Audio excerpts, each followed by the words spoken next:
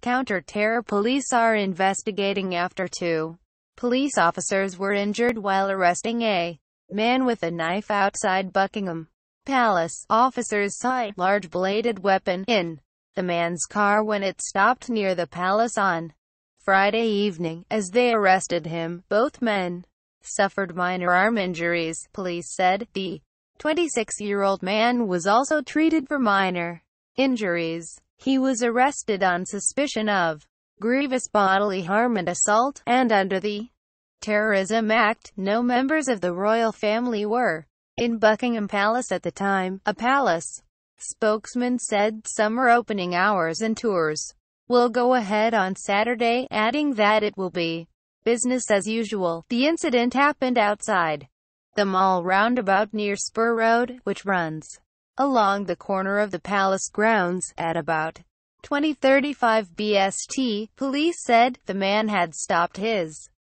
car in a restricted area, and police saw the weapon. Det Supt Guy Collings said the quick and brave actions of the officers meant the man was detained very quickly, and that no members of the public had any contact with him. The two officers and the suspect have been discharged from hospital. The suspect was taken to a central London police station for questioning. Inquiries into the full circumstances are ongoing, police added, and there was still a police cordon at the scene. Eyewitness Kiana Williamson said, "We turned up and there was one police van in one car. There was also a civilian's car that had veered towards the police car. They were trying to get the man out of the car, shouting, 'More!'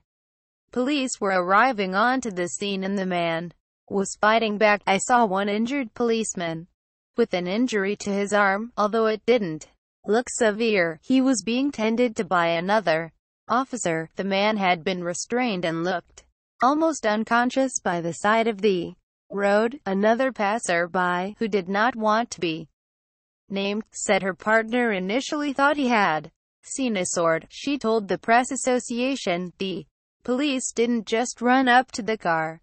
There was some shouting prior to this. I couldn't tell you what. I was a bit panicked. My partner saw a sword, which I didn't see, as well as a policeman with blood on him, looking like his hand or chest was injured. The police officer had it in his hand, walking away with it.